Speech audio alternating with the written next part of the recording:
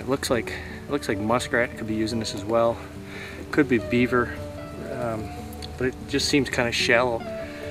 Could be a real kick beaver, but I'm thinking this is going to be a pretty decent sized muskrat. So I'm going to set it up.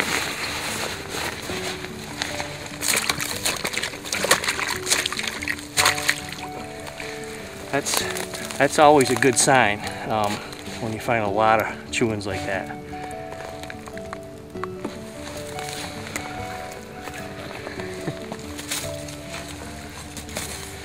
I like to feel the run.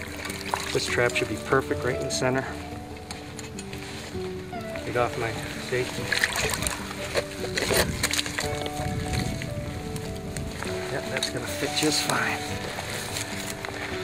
I bring these nice T with me. T stakes and just kind of get that trap centered.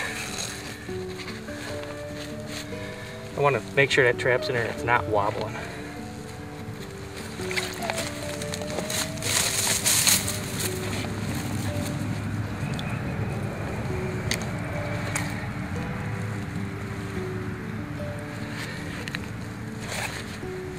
That trap should just be fine.